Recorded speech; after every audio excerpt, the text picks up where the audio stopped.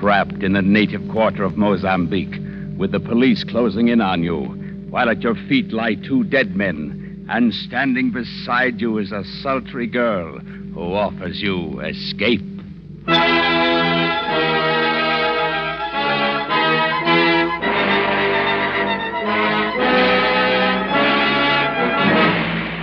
We offer you Escape, designed to free you from the four walls of today for a half hour of high adventure.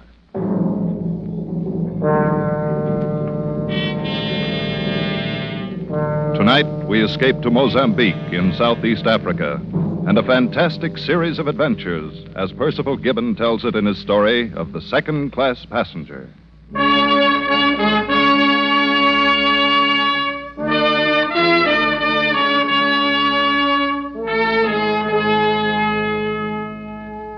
That's me, Ronald A. Dawson, second-class passenger. Oh, I could have afforded first class by pinching a little here and there, but nobody back at Ralston's department store in Cedar Rapids will ever know.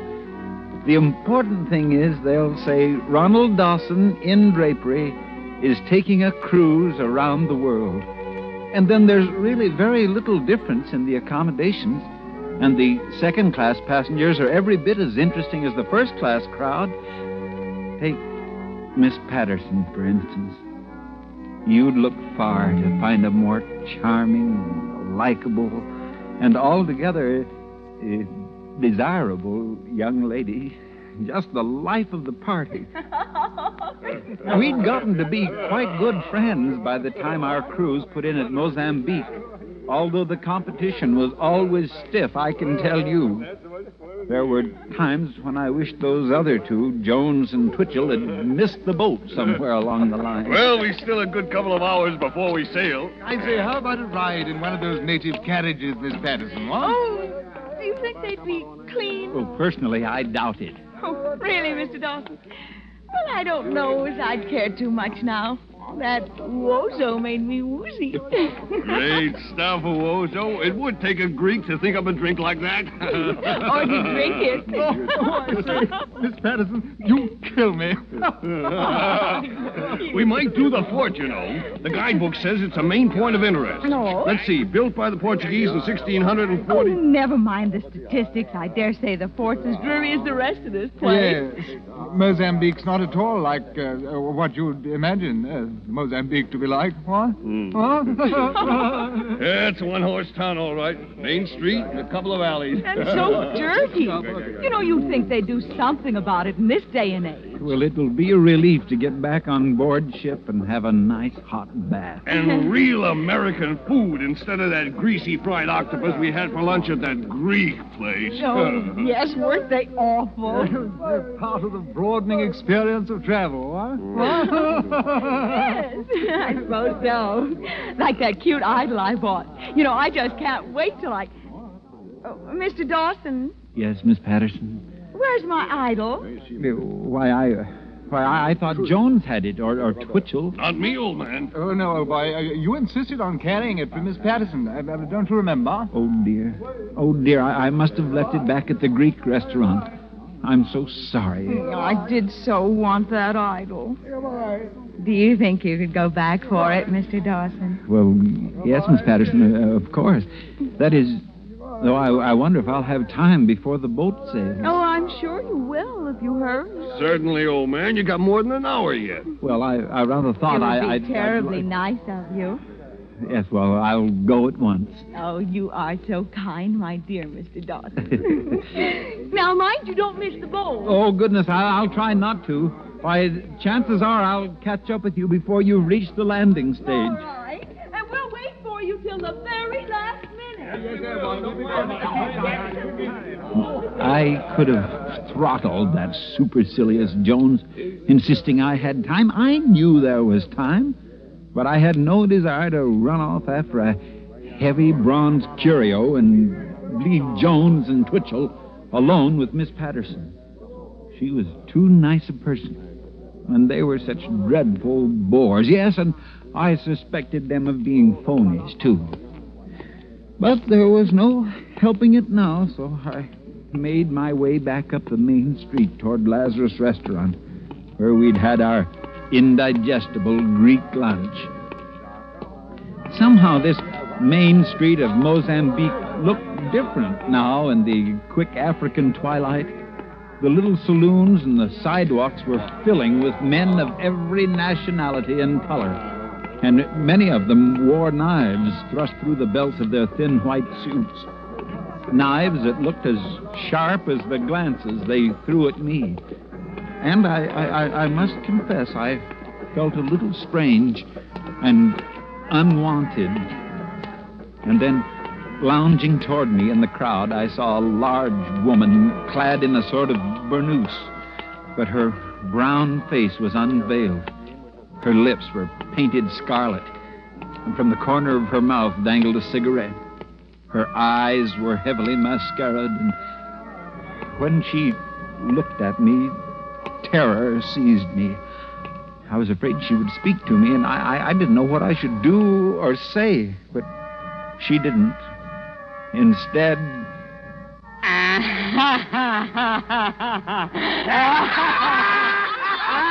she laughed. And the way the loiterers responded, I was convinced that they were laughing with her at me. I must say I was relieved to reach the entrance of Lazarus Restaurant. Hey, Gerete. Good evening, sir. Y la mesa. A little dinner for the gentlemen? Well, no, thank you. You see, as a matter of fact, I just lunched here today. And very good, excellent meal. Hey, Aristo. Yes, well, I left a curio here, probably under the table. Did you find it? Curio? Yes, some sort of a bronze god. It was wrapped in newspaper. Ah, yes. We got him right here for you. Oh, have you? Well, that's good. I'm in a hurry to get back to the boat. Yes. You better hurry.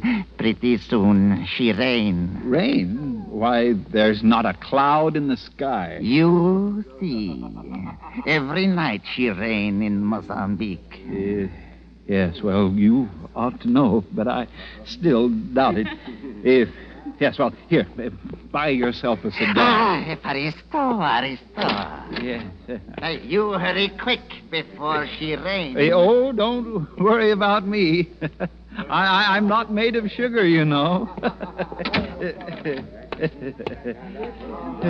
Well, in just the few moments I had been inside the restaurant, night had fallen. That sudden nightfall of the tropics.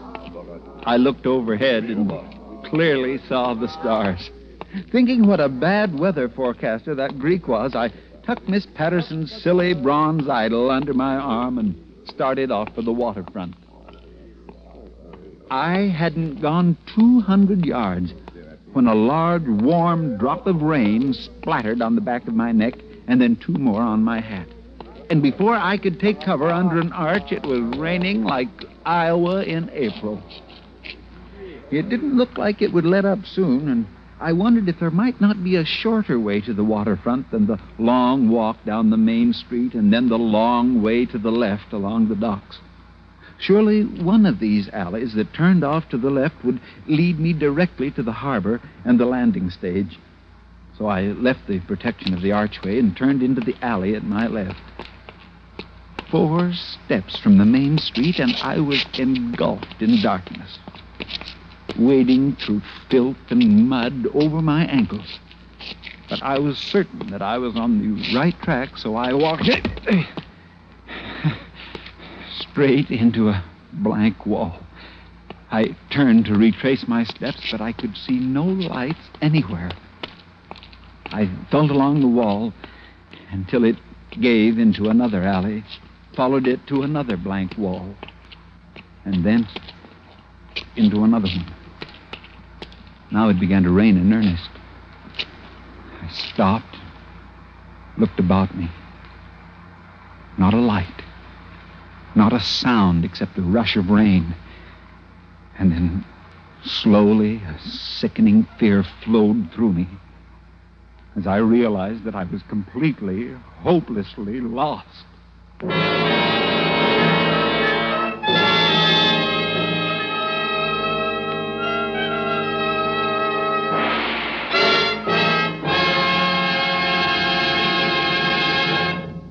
want of a nail, the shoe was lost. For want of an angle, the job may be lost.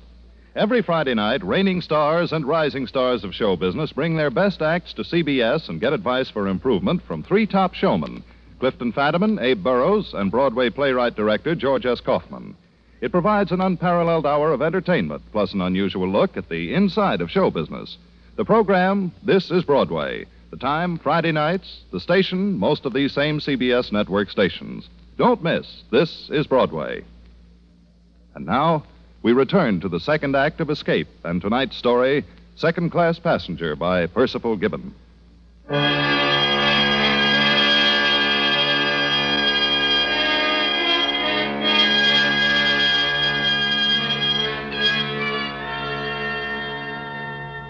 I stood alone and frightened in the tortuous back alleys of Mozambique. Alone, frightened and lost. If it was dark before, it was now black as a tomb. I struggled on through the rain. I don't know how far I walked through those foul and fetid passageways, nor for how long. But at last, feeling my way around a corner, I saw a slit of light, a horizontal flicker beckoning beneath the door. And I heard voices. I moved forward, feeling my way, hands outstretched before me. I found the door, lifted the bronze idol, and rapped it against the wet black wood. The voices stopped.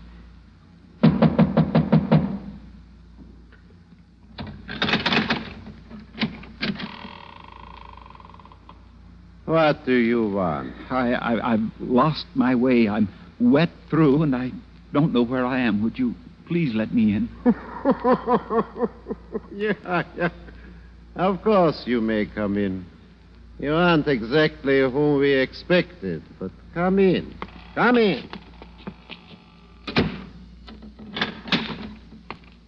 What is that? I beg your pardon? That parcel you are carrying. This.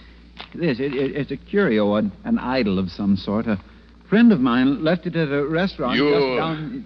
are a tourist from the cruise boat? Why, yes. Yes, that's right. How did you know? What are you doing here so late, so wet? The boat sails soon. Yes, I know. I was trying to take a shortcut to the landing stage, and I got lost somehow. You see, I came ashore with some friends from the second class. I left them to come back and fetch this idol. Give the young man a chair, Yagun. Oh, thank you. Oh, but I must go on. If you can just direct me You could to where never I'm... find your way in this rain. It will not stop for a while yet. You may as well wait here. Well, that's awfully kind, but if... We may be able to provide some entertainment for our second-class tourists No, as really, soon as Marlene's friends arrive. Friends? The police are not my friends. You led them to us. You are responsible for the police search, not I. Please, if You you have don't... been stupid to kill a man for no reason. Stupid, am I? You use a knife, you get caught, you go to prison. So why don't you talk with the prefect of police again? If you could One just give me pays directions... for living a gun with work, sometimes with jail. I have paid.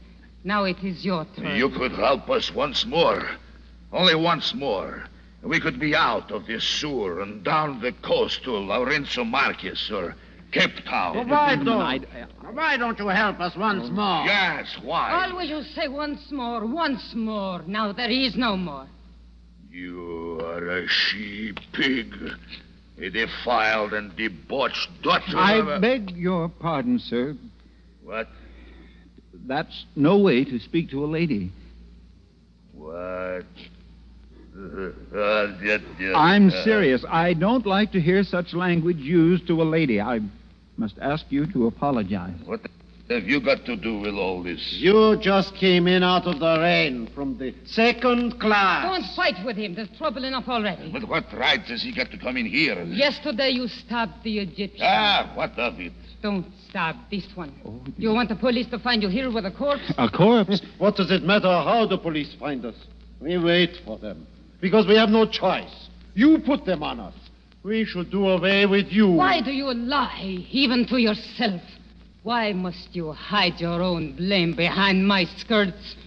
You are not man nor beast. You are just... Don't go on. Don't you dare say. There! You are just a cochon. No one says that to me until you're a knife. Thief! No, you don't. Why, you meddling American fool. You've killed him. Stand back, or I'll brain you with this idol. With my own hands, I'll... He forgot. I carry a knife. I've killed a man with this little curio, and you've killed another with your knife. 2 men murdered. I must get back to the ship. The ship we can worry about later. First, we must get out of here. The police will arrive any minute. Police? Yes. Come, it is not raining so hard now. Yes, Oh. Quiet. It is the police. They have come for these 2. They will be on both sides of it here. Hold my hand. Yes, Stand perfectly still. I will tell you when it's safe to move. Now. They are all around us, so they won't hear us. Come, now. Where are we going? We are escaping. But if you know from what we are escaping, you would not care where. Hurry. Hang on to my hand and hurry.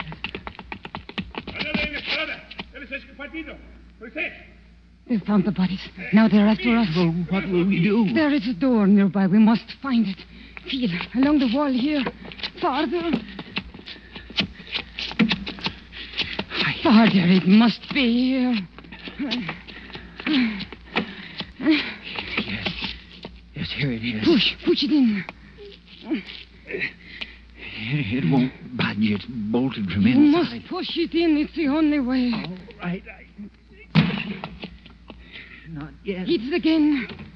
It's giving. Once more.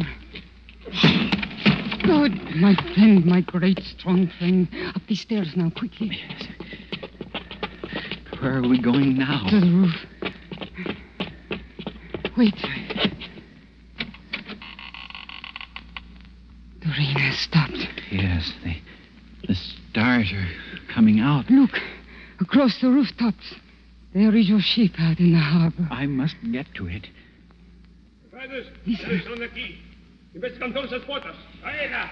You hear them. We're not safe yet.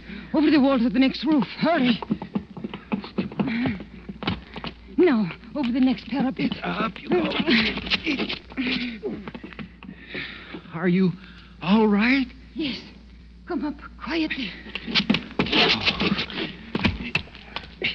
What's that over there? A tent? Over a sword, yes. You're not where the people sleep on the roofs. You must walk like a rat. Who are they? Who knows? If they see us, they will think you have come for their women. But we could say that There we're would be nothing to say. Someone's crawling out of the tent. Yes, a man with a sheet wrapped around him. He's coming this way. Yes. Why doesn't he see us? His eyes are clouded with sleep, perhaps. If he sees us, It will be too late. well, then he won't.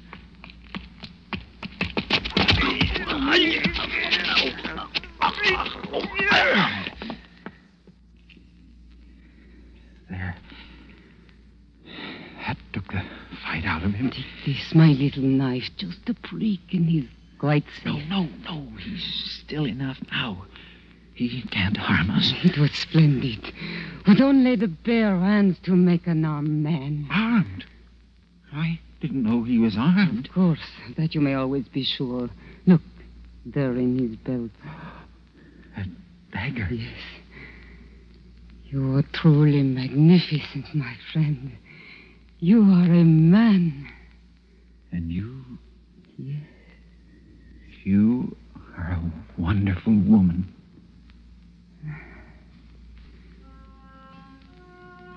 I was wondering when kiss me.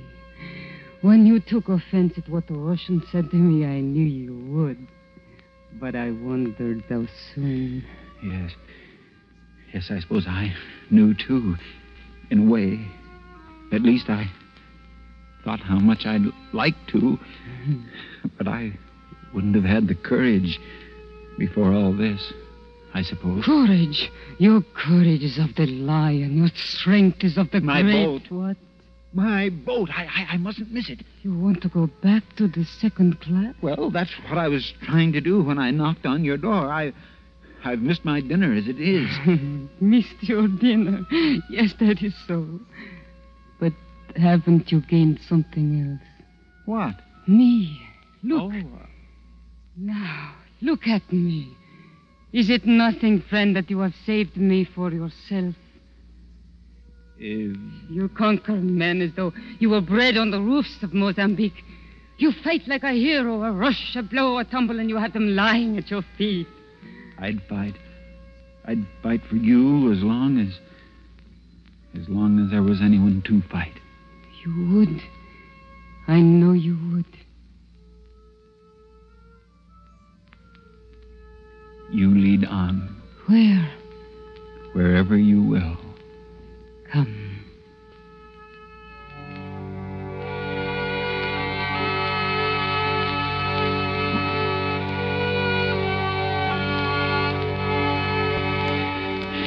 You know, I don't expect anyone to believe this. Looking back, I'm still unsure that it really happened to me. It's as though I dreamed it. I don't know how many roofs we crossed after that, a dozen, perhaps maybe 20. I don't even remember the great ship lying out in the harbor, her lights blinking with the comforts of civilization.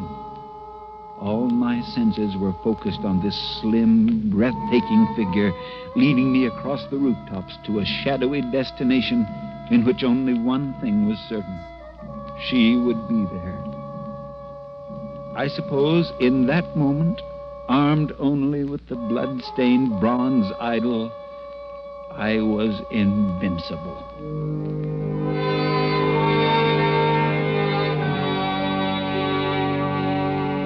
At last, she led me down a creaking wooden stair that hung precariously on the sheer side of a house.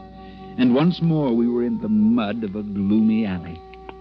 We made our way down the alley and out into a little square where a night breeze rustled in the palms and smelled of the sea.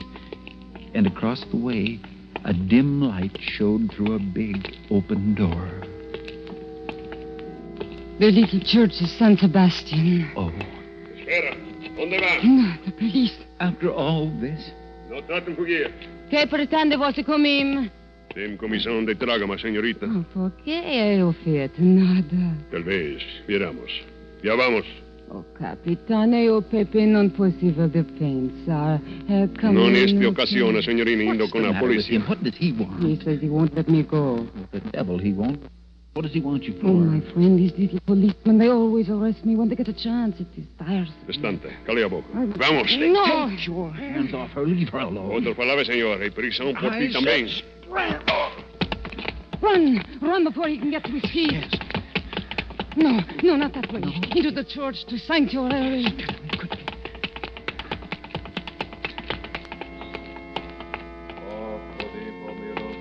My magnificent one, you fear no one. You fight for me as long as there is anyone to fight. Yes. Now there will always be someone to fight. They will never leave us alone. Will they follow us in here? These police might do anything. I'll do one door they will not dare follow us through. What is that? Come, this way. Here, this door. First, I must wrap my skirts close. Now, come cleanly through the middle. Please do not rub the walls as you come. No.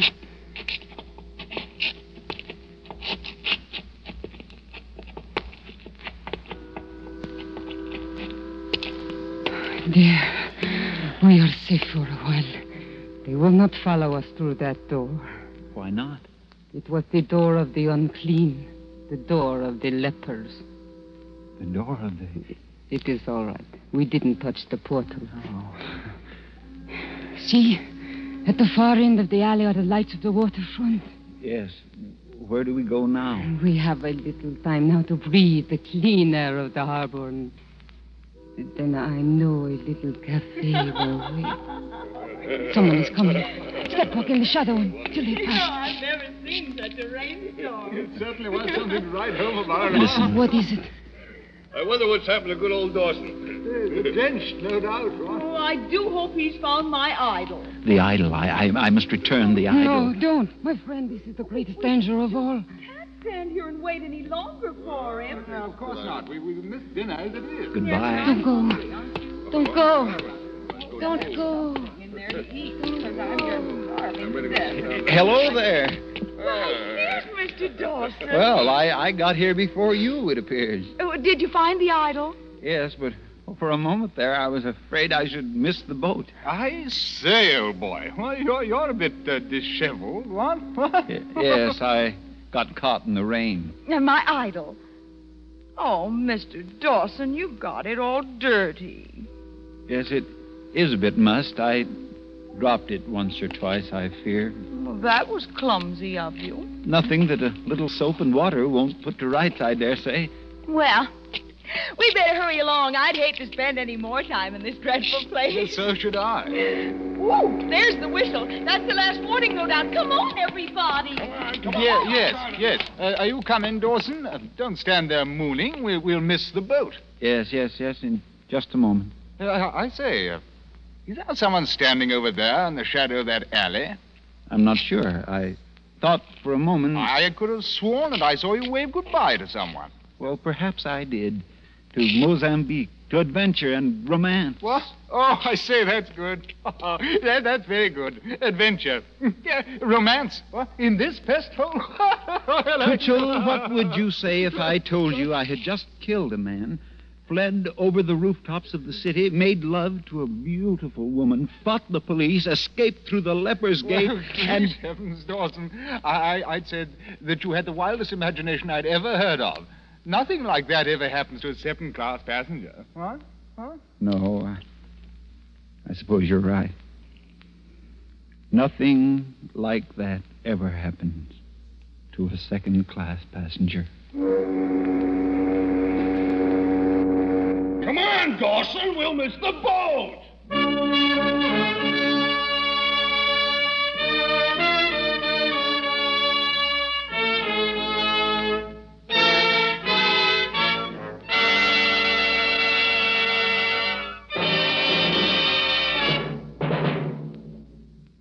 Escape is produced and directed by Norman McDonnell.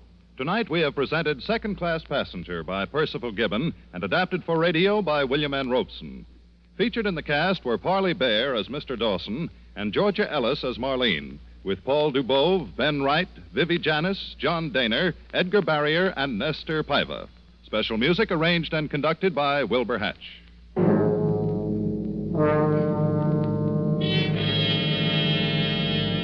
Next week, you are located on a remote plantation in the crawling Amazon jungle, and an immense army of ravenous ants is closing in on you, swarming in to eat you alive. A deadly black army from which there is no escape.